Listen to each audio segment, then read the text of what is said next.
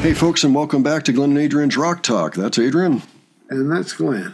And today we're going to go back to Rush and take another look at a track off of Permanent Waves album from 1980. We're going to take a look at Natural Science. And this comes from the Snakes and Arrows tour. I believe we just saw one from that tour. It's one of the better tours to see these songs now. It's actually a really wonderful thing that Rush recorded a whole bunch of concerts after the year 2000, where they refeatured all these tracks that maybe had fallen off the set lists over the years and just bunched them all together into these different concerts and tried to make them diverse enough that there weren't that many repeats, aside from your Tom Sawyers and Spirit of Radios, you know. And they covered a lot of ground. So we're really thankful about that. So, Adrian, have you seen this song performed live before? I've never seen this performed live. It's one of my favorite songs on Permanent Waves. Good, okay. Yeah. Well, it'll be interesting to see them actually doing it. Yeah. So, all right, let's go ahead and take a look. So, like, this is now Natural Science, eh?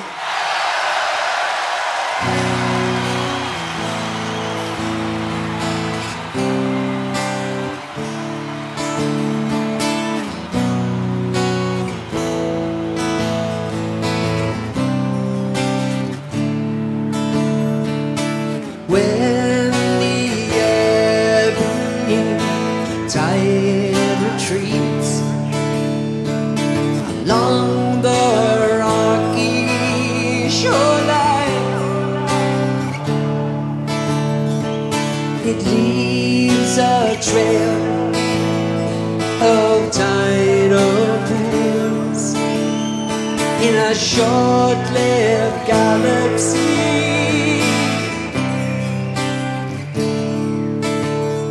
Each microcosmic planet, a complete society.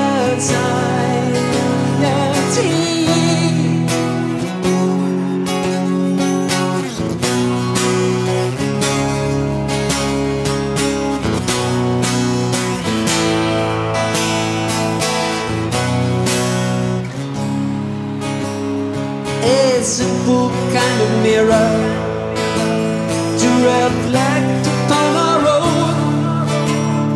All the busy little creatures chasing out their destinies, living in their pools, they soon forget about the sea.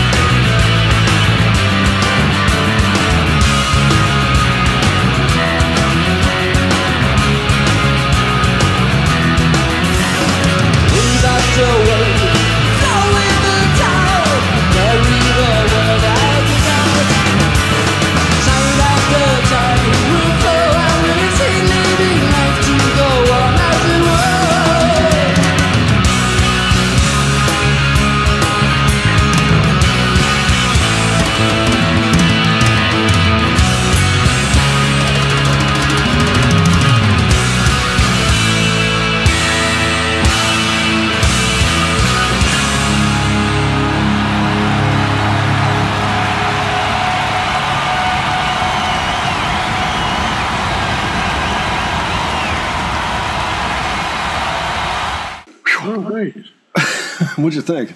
That was awesome. You know, hearing that song played live, and, you know, just the way they played it, you know, it was a little different from the record, but not really that much. I agree. I mean, it sounds pretty good for three guys, you know, up there recreating it. I mean, they're famous for that. Yeah. I don't know that I've ever seen them play that song on video myself, so it's great to see that. I know this is the first time for me, and you know, it's just I noticed there seemed to be an absence of keyboards. There was a little bit, but not that much. It's true. Yeah. And some of those songs on that record are kind of like that, like Free Will. I don't know if that has a lot of synth on it, but it has a little. You know, it has like I think, yeah, a little bit.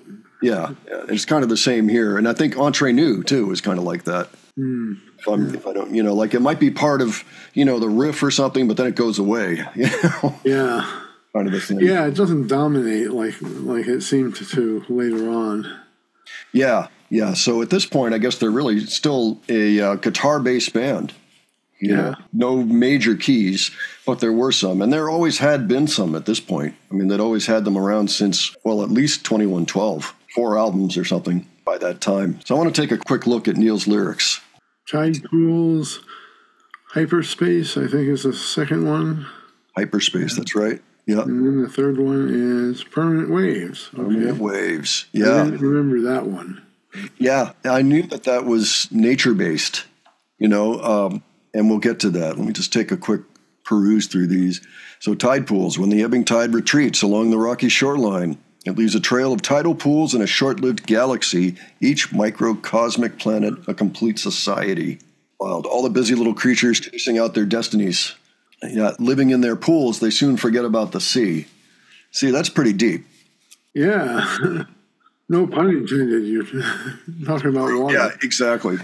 But you know how people get stuck in their own routines. Yeah, so the next one, Hyperspace, starts with a quantum leap forward in time and in space. The universe learned to expand. And how about this? This is 1980, and he says, computerized clinic for superior cynics who danced to a synthetic band. Oh my! Like this is before the Human League, you know, like and the Eurythmics and Thomas Dolby and oh yeah. I don't know that they were actually referencing, but it's just interesting. Synthetic sounding bands. I mean, for that time period, that's what it felt like. You know, when the synthesizers were starting to take over and the drum machines, and this would have been at the very beginning. And I mean, computerized. Who would have been thinking computerized in 1980?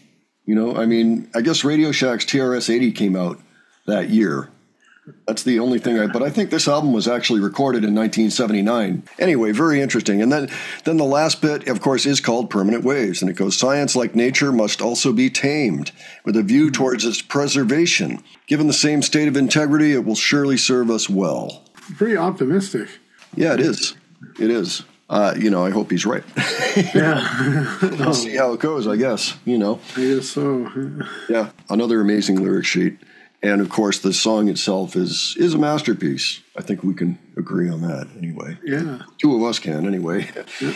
Anybody out there disagrees or has other thoughts, please leave them below. We'd be interested in hearing what you think about the song and the performance. If you have suggestions for us, please leave those below. And if you enjoyed this video, please give it a like. And if you enjoyed our presentation, please subscribe. Okay? Thanks so much for joining us, and we'll catch you on the next one. All right? Take care, folks. See you all later.